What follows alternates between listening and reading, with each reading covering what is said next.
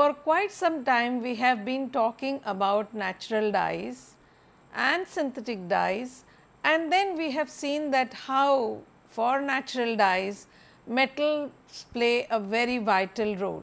Similarly, in the synthetic dye series there is something called metal complex dyes, and we will dedicate some time to understand the chemistry and then go on to see how dyeing, effective dyeing can be carried out with these metal complex dyes.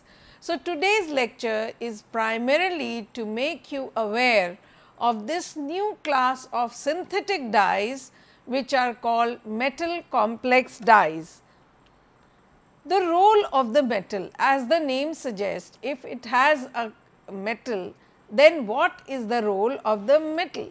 Mostly the light fastness and the wash fastness of the direct dyed fabrics, particularly cotton, can be improved by an after treatment with metal salts of copper and chromium. So, it was observed that if direct dyed fabric, particularly cotton, because why we are spending so much of time in talking about cotton, because cotton is the most popular fabric which is used for garment in our country because of the tropical conditions, and therefore, it has good perspiration absorptivity. So, people prefer to wear cotton. Now, nobody will wear white cotton all throughout the year. So, there is a need to put coloration or dye it. Now, the two ways that we can dye cotton is by means of synthetic dyes or by means of natural dyes. And among synthetic dyes, metal complex dyes are one class of dyes which are primarily meant for cellulosic fiber, and cotton is one of them. So, how it is done? First the fabric is dyed with direct dyes, and then an after treatment of metal which is like you can consider it as a mordanting method with copper or chromium is done. Now, I told you time and again that copper and chromium are not very eco-friendly metals. So, therefore, how can we minimize the use of copper and chromium salts in dyeing procedure, at the same time maximize the light and the wash fastness. So, in order to improve the light and wash fastness, these metal treatment after treatments were carried out. The role of the metal atom is to form a complex with the dye stuff already present on the fabric. So, as what we have seen in the case of biomordant as well as in the case of metal salt mordanting in cotton natural dyeing process, similarly the role of metal is no different from that. It forms a complex and therefore, the name metal complex dyes. The metal complex dyes these are after treatments are essentially 2-bath process and therefore, consume more time. Obviously, once the dyeing is done with the direct dye, it is the second step where the after treatment is done. It is not a simultaneous process, first thing.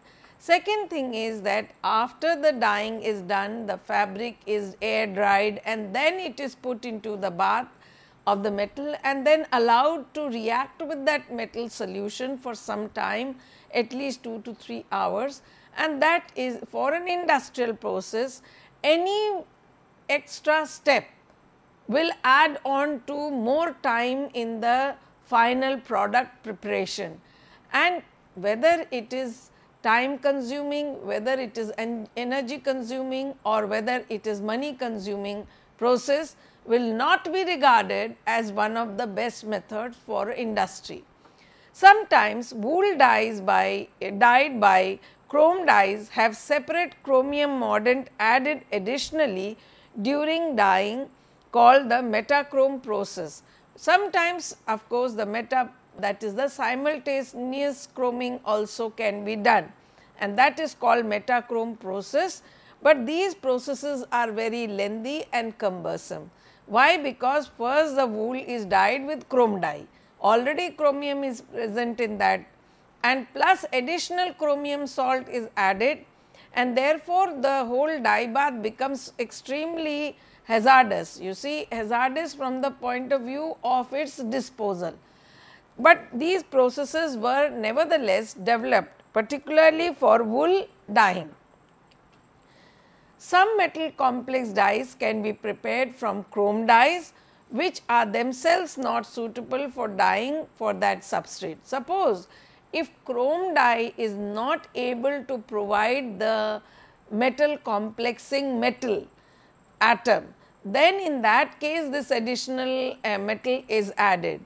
Thus, an azo, that is a neolan, can be converted to palatine fast blue GGN after complexing with chromium. The dye has two sulfonic acid groups, of which one neutralizes the positive charge on the chromium chelated, forming a Zwitter ion, while the other sulfonic acid group acts with the amino group of the fiber by electrostatic forces on protein fibers. So, you see the way it acts, at least this metal complexing dye, which is an azo dye, must have two sulfonic acid groups. One sulfonic acid SO3H minus will try to electrostatically neutralize the positive charge on the chromium metal, which is coordinated, and the other sulfonic acid then reacts with the amino group of the fiber, because you know that protein fibers, proteinaceous fibers like silk and wool have amide linkages. So, it is the amino group of the amide which is then linked up with the sulfonic acid group. So, acid base ionic interaction and the acid and metal coordinate linkage. These are the two different types of coordination and ionic bond formation during the complexation of the metal, which is additionally added to the dyeing process for meta complex dye formation or metal complex dye formation. What actually happens? The neolan and the palatine fast dyes are soluble because of the presence of sulfonic acid groups in them. However, they require fairly large amounts of sulfuric acid in the dye bath. Now, both the precursor, which is a neolan, and metal added palatine, which is also having the same structure. See, because the main structure of the azo dye is not changing. It must have an azo linkage and must have two sulfonic acid, that is a neolan, and that neolan after reaction with the metal, either copper, chromium, nickel, cobalt, can then be transferred into a palatine dye, which is nothing but methylated dye or metal complex dye. Although both are soluble, and the solubilization is primarily because of the oxochrome SO3H minus. So, you see that this particular sulfonic acid group is responsible for its solubility. When we were talking about other dyes like reactive dyes and many other dyes, sulfur dyes and so on, one thing that and VAT dyes, we were talking about the solubilization. That is a primary effect and it cannot be ignored, because only when the dye is solubilized, it will penetrate into the fiber. That is how the chemistry or the compatibility that we are talking about is brought about. If we do not have a dye which is soluble, then the dye will only sit on the surface of the fabric and it will not penetrate, and unless and until the dye penetrates into the core of the fiber, we do not say that even dyeing has occurred, because it will get stripped off in the first washing if it is just a matter of surface action, because surface action will not have any bonding. It will just be electrostatically held up, and that can be washed off with the water or detergent and so on. So, no dye will pass through this test of being a good dye unless and until it has penetrated. And for good dye penetration, solubilization is a prime factor, due to which free amino group are protonated, which cannot then form coordinate bonds with the metal atom. As a result, coordination between the amino group of the protein and chromium atom of the dye is suppressed. So, because the dye bath has to be kept at a very low pH with the help of additional sulfuric acid, which is a very strong acid, there are many things that happen in a competitive manner.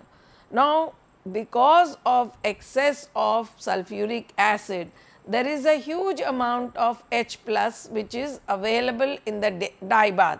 So, what happens? The amino group of the protein fiber gets protonated with that, and therefore, it is not available for coordination with the metal atom, and therefore, the amino group of the protein and the chromium atom of the dye are then not coordinating, and they are that this effect is suppressed. So, that is, in order to keep that effect suppressed, dye bath must be highly acidic, and this acidic condition is brought about by the addition of sulfuric acid. The properties of metal complex dyes. Obviously, we have to look at the features and properties of metal complex dyes, because so far you have learnt about reactive dyes, you have learnt about fiber reactive dyes, you have learnt about sulfur dyes, you have learnt about vat dyes. So, what is so different about this particular dye? Let us try to understand. No pre or post after treatment with metal salt is required, because already it is an after treatment. So, no other additional step is required. Some of them are brighter than chrome dyes. However, their fastness is slightly lower than the chrome dyes, but still it is good enough. Due to their ease of application and fastness properties, they are used for dyeing high class dress material, hosieries, ladies wear and so on. So, you see they have an advantageous situation because they are able to dye the finest of the fine material, and if the hosiery, which is a knitted fabric, is also able to take up these dyes, metal dyes, in a very efficient manner. Now, the efficiency of any dye is actually evaluated by two factors. Time and again I am trying to emphasize, one is the fastness property and the other one is the penetration, which is due to the solubility. So, according to that, this dye definitely has an edge over many of the chrome dyes which do not have these properties. So, they are also sometimes brighter than the chrome dyes, and they can be used for brighter shades as well as lighter shades both, and they are used for very fine materials which are used for ladies wear, hosiery, dress material, high class dress material and so on and so forth. These metal complex dyes that are otherwise known as pre-metallized dyes show great affinity towards protein fibers. So, as we saw that because of the sulfonic acid group interacting with the protein amino group of the protein or rather the amide of the protein fiber, it is a very compatible dye for this particular proteinaceous fibers, and under that category we have silk and wool. Generally, it has been seen that metal complex dyes are chromium or cobalt complexes. So, if we take a look at the various types of metal complex dyes that are available in the market, Most of them are chromium or cobalt complexes. Among the popular metal complex dyes, a variety known as 1:2 metal complex dyes finds application for dyeing polyamide fibers. Now, there are, as you would know, that every broad class of dyes have different subclass of dye. So, 1:2 metal complex dye is a class of metal complex dye. For dyeing wool, metal complex dyes are most favored. The following table shows the comparison between 1:1 metal complex and 1:2 metal complex dyes. So, for wool, this is an ideal metal complex dye is very good. For cotton also, it has been explored and it has been found to be very good. For polyamide fibers also, so there are two class of metal dyes. One is 1:1 metal complex dye, the other one is 1:2 metal complex dye. And let us see a comparative analysis of what is their performance according to their reactivity. The metal complex dyes generally cannot be said to be belonging to a particular application dye class. Why? Because they can be used for various purposes, and the only amendment that one does is to make a post treatment or an after treatment with metal salt. In fact, metal complex dyes belong to numerous application classes of dyes. For example, they are found among direct, acid and reactive dyes. So, the starting dye can be either a direct dye or an acid dye or a reactive dye. After the dyeing has been done with these respective dyes separately, of course, the metal after treatment can be done to all three of them. So, one cannot say that metal complex dyes are belonging to only direct class of dyes or acid class of dyes or reactive class of dyes, because this metallation process can be carried out as an after treatment in all the three classes of application. When applied in the dyeing process, metal complex dyes are used in pH condition that is regulated by user class and by the type of fiber that is to be dyed. It may be wool, polyamide, cotton, etc.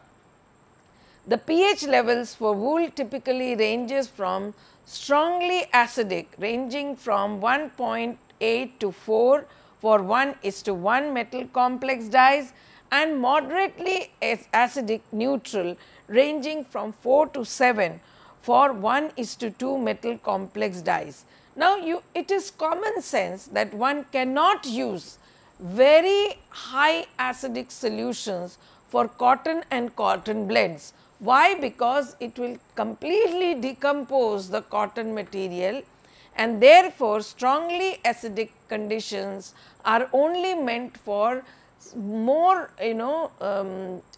fiber which has more tensile strength, which is stronger, like polyamides and wools.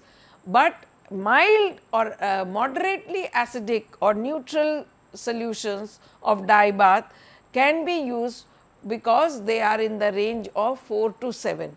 Now, pH 4 to 7 can be withstood by cotton and cotton blends. So, it is this which is ideally suited for cotton and cotton blends. And for having 1:1 metal complex type of subclass of dye, one has to use very strongly acidic dye bath. But for 1:2 metal complex dyes, it is possible to do it under moderately acidic or neutral condition. Types of metal complex dyes, we have just spoken about the two varieties 1:1 and 1:2 metal complex, but still we will take a more closer look at it. Chemically speaking, metal complex dyes can be broadly classified into two classes. 1:1 metal complexes, where one dye molecule gets coordinated with a single metal, In 1:2 metal complexes, one metal atom is coordinated to two double di molecules. The di molecules are typically a mono-azo structure which can contain additional groups like hydroxyl, carboxyl or amino groups. They can form strong coordination complexes with transition metals like nickel, chromium, cobalt and copper. So, there are various possibilities. As I told you, from the neolan, which is a non-metallized mono-azo structure, to a palantine, which is a metallized structure of the same, it can have a 1:1 ratio, that means one metal atom, one diatom, one di molecule. Whereas, in the case of 1:2, it is one metal atom and two di molecules which are coordinated to the, and the metal atom can have variance. It can be a nickel metal or a chromium or a cobalt or copper. So, that many varieties of dyes are possible.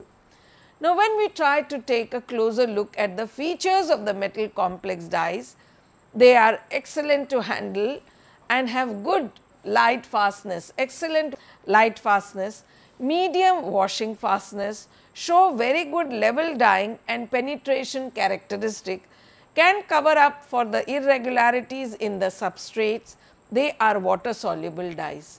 Because see, for a dye to be good dye, if falling into a good dye category, light fastness, washing fastness, solubility which is related to penetration, all must be from good to excellent category. Otherwise, the dye is of no use for the industrial application. One can use it in the laboratory, but that is not the final aim, because these dyes have been designed primarily to cater to the textile industry, and the textile industry has various kinds of natural fibers and synthetic fibers. So, it is a competitive market where newer and newer dyes are required to be able to successfully dye these. Sometimes it is even blends of the natural and synthetic fibers. So, the main challenge is to be able to dye, and the next then issue is level dyeing. Unless and until the penetration is good, the evenness in the dyeing will not come. So, all this is interrelated and adds on to the category of good dyeing properties.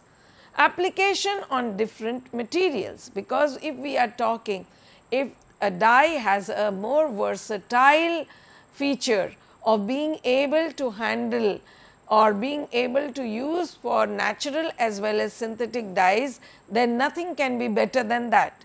Metal complex dye is used for a variety of application like wood stains, leather finishing, stationery printing inks, coloring for metals, plastics, etc.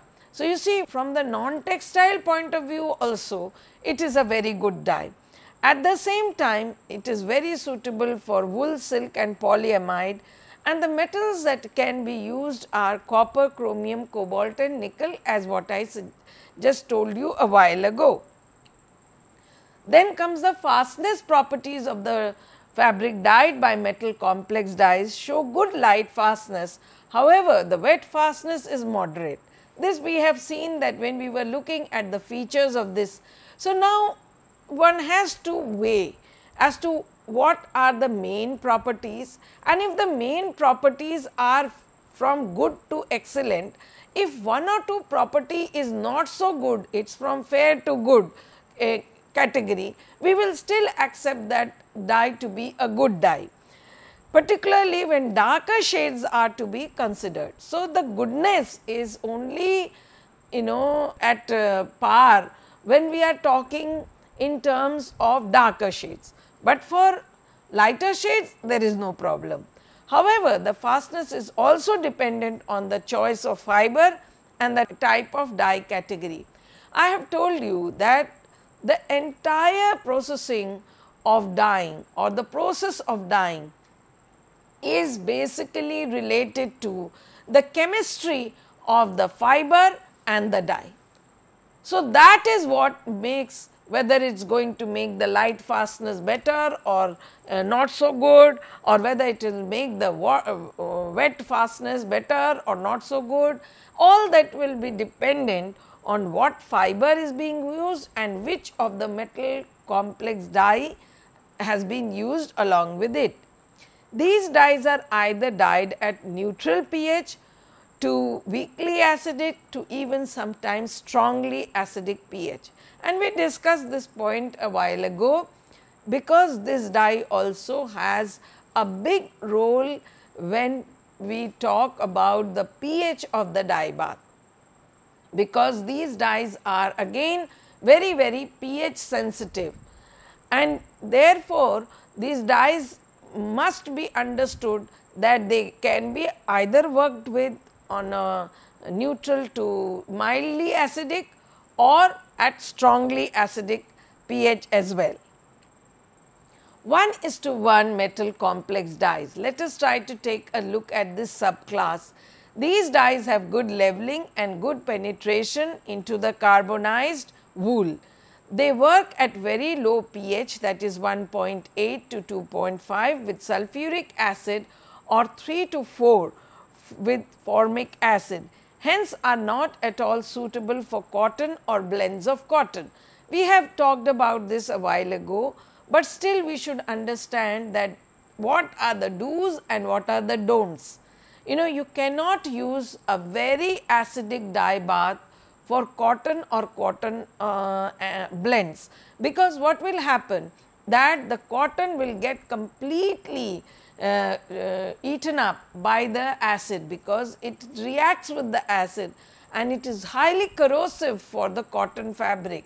So, sulfuric acid which is present in the dye bath, and we discussed why sulfuric acid needs to be used, because it is a big source of, first thing is that the acid pH of the dye bath has to be between 1.8 to 4, that is the range, and in order to obtain that range a very strong acid is required.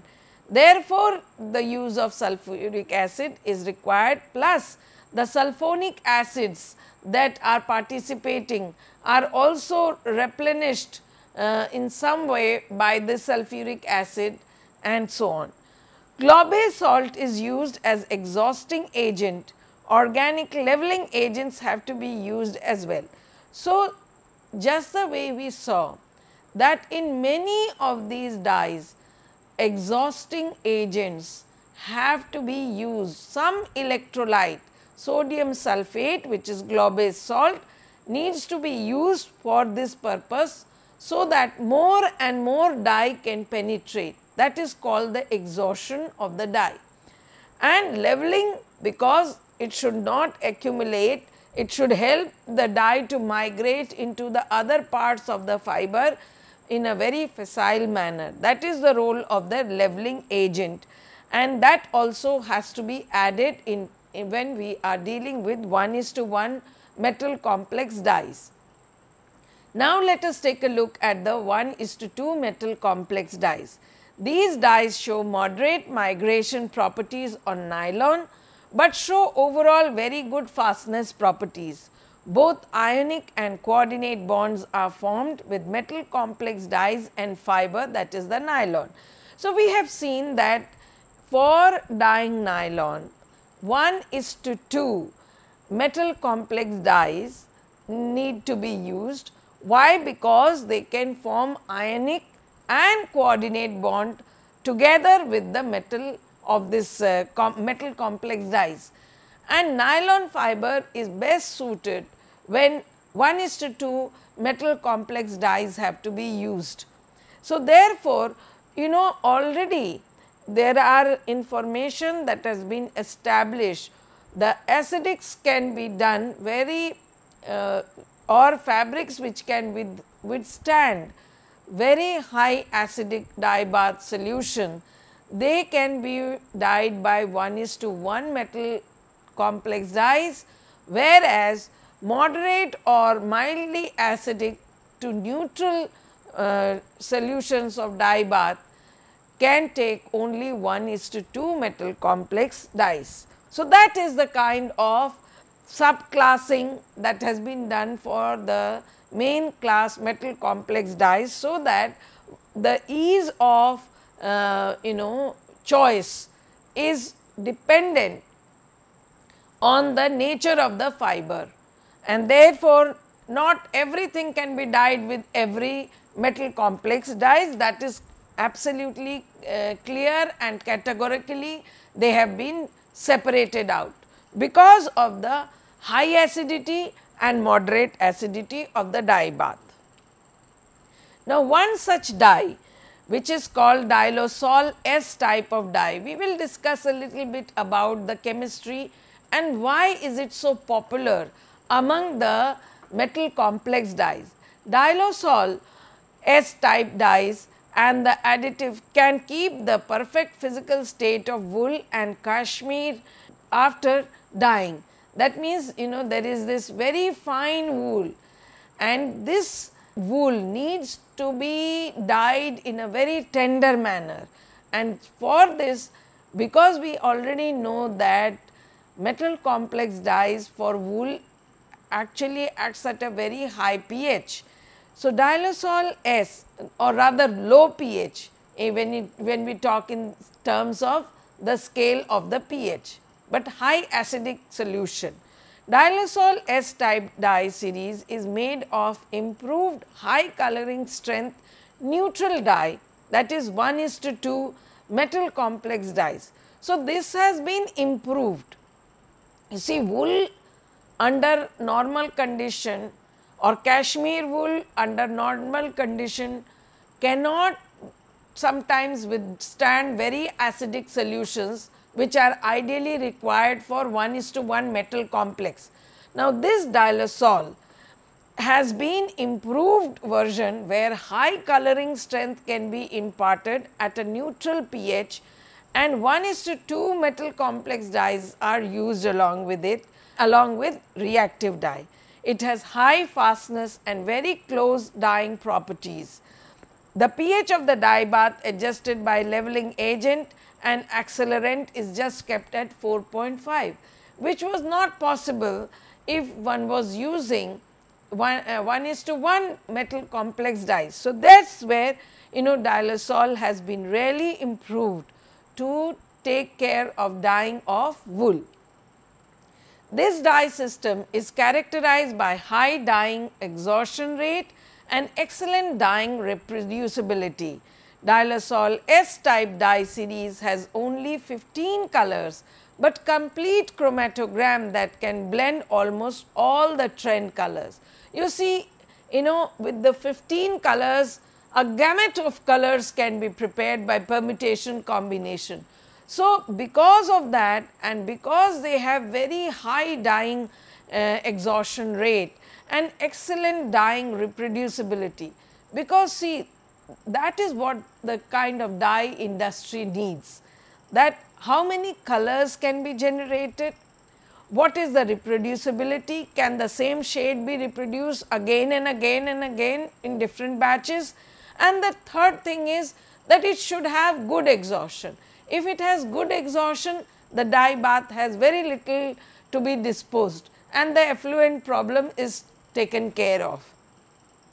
In Dialosol S series dyes, Dialosol Yellow S 4GN, Red 2B, Blue S 2R can be used as 3 primary colors of medium light colors. Dialosol Yellow S 2R, Red 5G, Gray 5G can be used as 3 deep primary colors. This kind of dye has the features of good compatibility and constant leveling property and fastness. So, if you look at the various different types of Dialosol dyes, they can be used for light dyeing, for dark shade dyeing, as well as because of these 3 combination of these 3 primary colors, many other colors can be generated from these 3 primary colors, and of course, there are 15 main colors that have come up in the dialysol series, and many permutation, combination and a gamut of colors can be made out of it. Dialysol S type, which is primarily meant for wool and especially the very delicate cashmere wool dyeing system, can provide the following features and benefits. So, what are the features? The dyeing can be done at pH 4.5 to 5 and less fiber damage occurs. Different colors and depth can be used, can use the same dyeing bath. Only 15 varieties concentrated colors are available. Complete chromatogram can be actually generated from these 15 varieties, and they have high exhaust rate. Now, exhaustion rate, when it is very high, as I told you, effluent disposal problem automatically comes down. So, that makes it a very good dye, because we are using, do not forget that we are using metal here, and so this metal can create a havoc if it remains in the dye bath and if the exhaustion is poor. So, because the dye uptake is enough and the dye bath is left with less amount of the metal, the disposal is not so crucial. There are several benefits of using dialysol. It is protective towards wool and cashmere quality of wool, which is very fine.